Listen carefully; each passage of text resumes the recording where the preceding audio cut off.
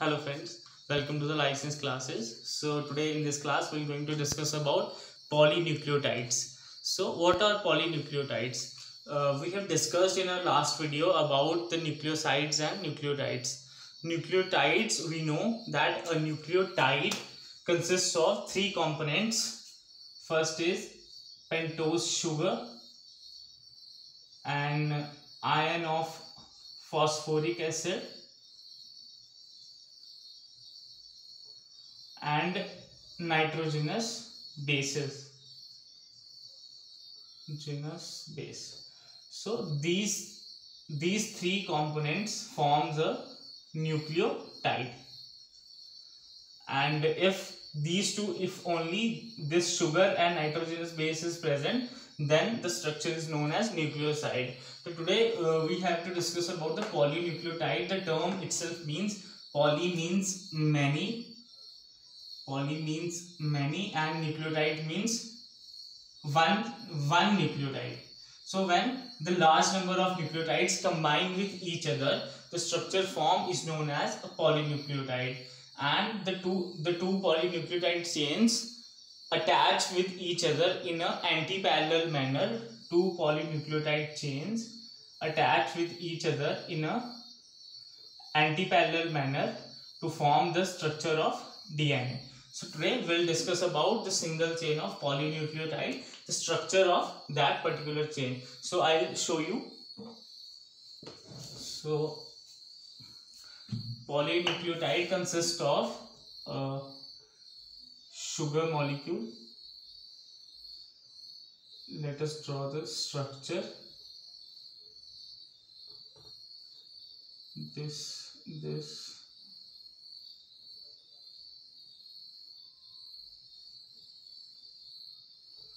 and here is OH, here is H, and here is CH2OH.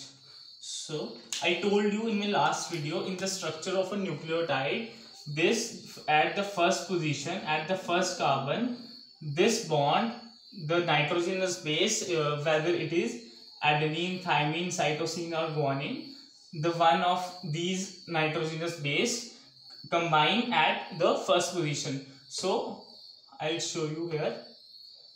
This is the position of nitrogenous base, and this is the first position and this is the second position.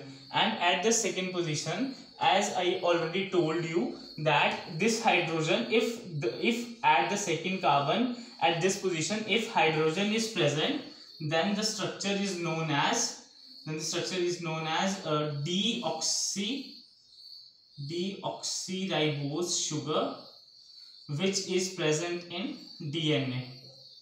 If in place of H, if OH is present, then the structure is known as ribose sugar,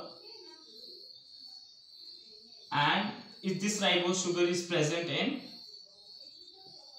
RN. So this is the structure of sugar, and at the first position the nitrogenous base attached, and this is the second, this is the third position, this is the fourth, and this is the fifth. Now at the fifth position with this carbon, an ion of phosphoric acid is present. So how it will attach?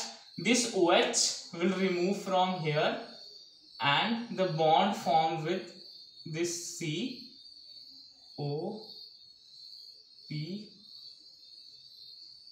O negative and O negative. So this is the structure of phosphoric acid that attach at fifth position, at the fifth position of the carbon. So this is the structure of single nucleotide. Now I'll show you how this single nucleotide attach with the other nucleotide.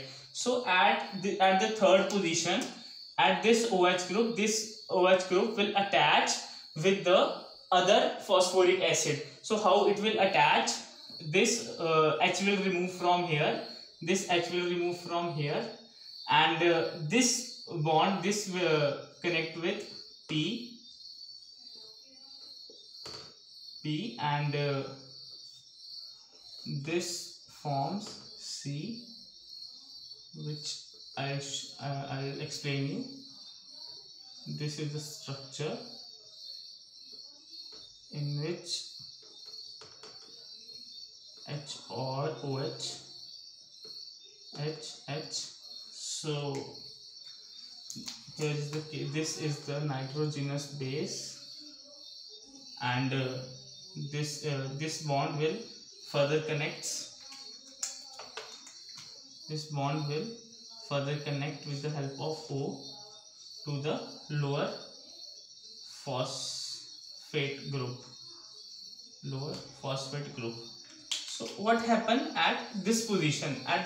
So at the third position, the H from this OH the H removes, and from this position the OH removes. So the H plus OH is water, H2O. So this water molecule releases from this particular during the formation of this particular bond, the H2O water releases out, and this bond formation, this bond is known as phosphodiester bond. But in this case there are the two bonds are first bond is this and second bond is this. So two phosphodiester bond are two phosphodiester bonds are formed, which is also known as phosphodiester bond.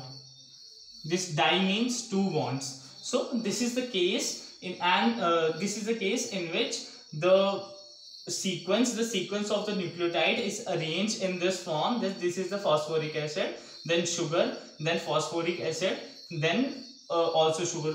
So this phosphoric acid, sugar, phosphoric acid, sugar, and this sugar combines with the nitrogenous base, and this flow will moves down from 5 prime to 3 prime. So now what is this 5 prime and what is this 3 prime? So 5 prime means the fifth carbon, this is the fifth carbon, and at the fifth carbon the reaction chain starts from the fifth carbon. From the fifth carbon the formation of polynucleotide starts, and it ends at the 3' position. So this is the 3' position. So the formation of polynucleotides takes place in 5' to 3' direction always, and this is the structure of polynucleotide. I hope it is clear to all of you. So now we will discuss about some one molecule which that is ATP. So now I'll show you the structure of ATP. Let me